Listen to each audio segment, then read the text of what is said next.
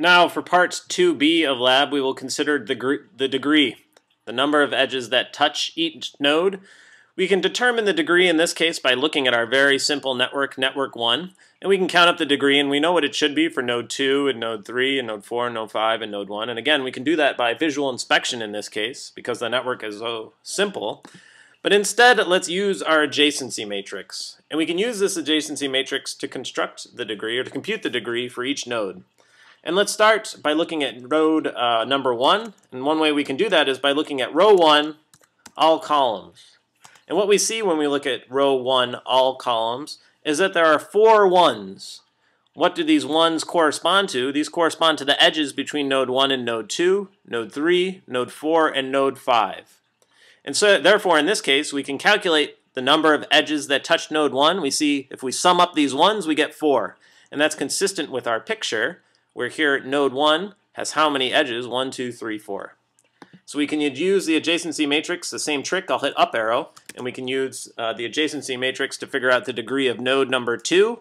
How many ones are there? There's only one in this case, this first value, which indicates an edge between node 1 and node 2. And what we see in this case is that the degree of node 2 is 1. And again, that's consistent with our picture. And we can repeat this procedure for all nodes in this case. And it's not so bad with 5 nodes. We can count all these up and do it by hand. But if we have 200 nodes, again, this procedure would become much too complicated or tiresome for us to do by hand. So what we can do instead is let's use MATLAB to compute the degree of each node. And the way we can do that is by issuing the following command. It's at line 136 of our code. We'll compute the degree, and we'll use this sum a comma 2. So let's do that command. And now let's look at the values in degree. So if I type degree now at the command line, I see that there are 5 values. These correspond to 4 in the first entry and then all ones.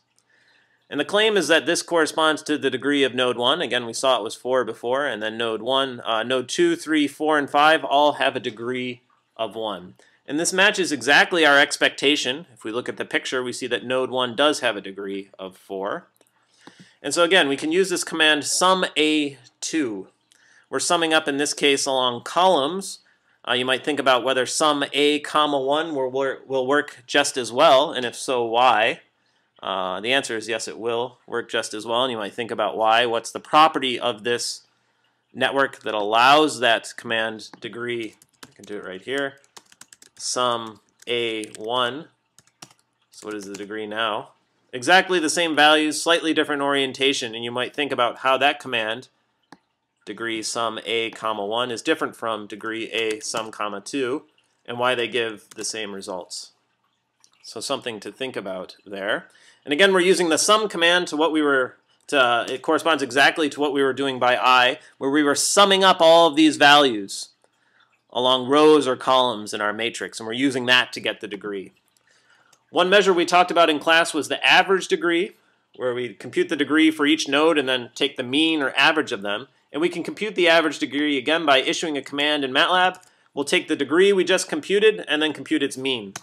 And what do we find in this case? The average degree is 1.6, and this should match exactly what we found in class and also our intuition. We expect the degree to be something between 1 and 4, and in this case we get 1.6.